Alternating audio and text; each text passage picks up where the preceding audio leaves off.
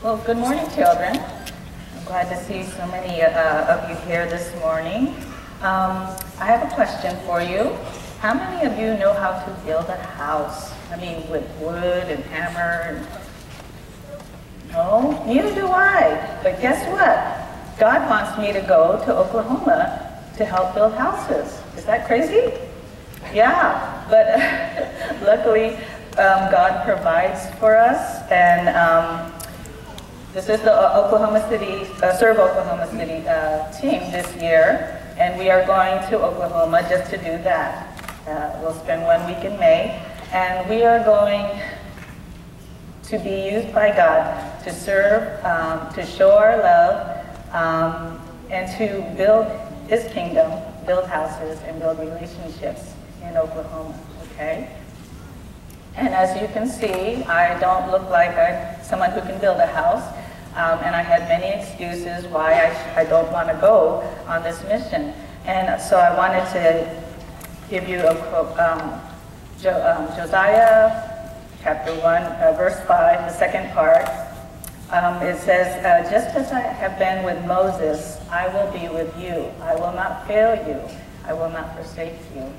So some of you might know that in Moses, way back in the beginning of the Bible, in Exodus, God asked Moses to do something, a big job. And Moses had all these excuses of why he shouldn't be the one to go.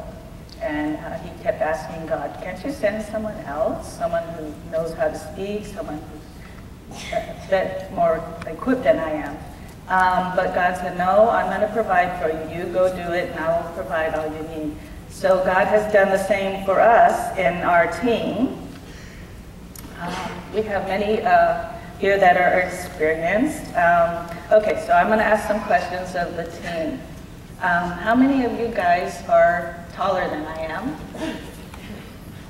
Almost everyone, right? And how many of you guys are stronger than I am? Yeah, I think pretty much everyone. And then how many of you know how to build a house or have experience in building before? Yes, thank you. So God is good. See all these people that God is sending me with to Oklahoma? So I'm so grateful. So some of us here are new this year, as not just me, but other people too. Can you raise your hands if you're new this year? All right. I'm in good company, right? Okay, and the rest of the people have been to Oklahoma before, and they know what they're doing. So, one last question to the people who have been there before. Will you help me and all the new people? Will you teach us to be used by God to build houses in Oklahoma? Yes. Thank you. God is good. So, what you guys can do, you can help us too. You can help us by praying for us when we're gone, because we're going to be building, we're going to be using machinery and things, some of them are dangerous, so you can pray for our safety, that no one gets hurt.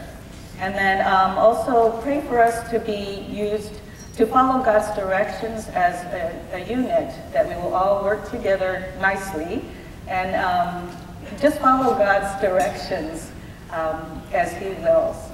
Okay? And also you can pray for our families, because we're leaving family members behind and they're kind of worried about us too. Okay? So let me go ahead and close in prayer over you guys. Okay, Heavenly Father, I thank you for all these children here that are so energetic and enthusiastic. May you grow them, Lord.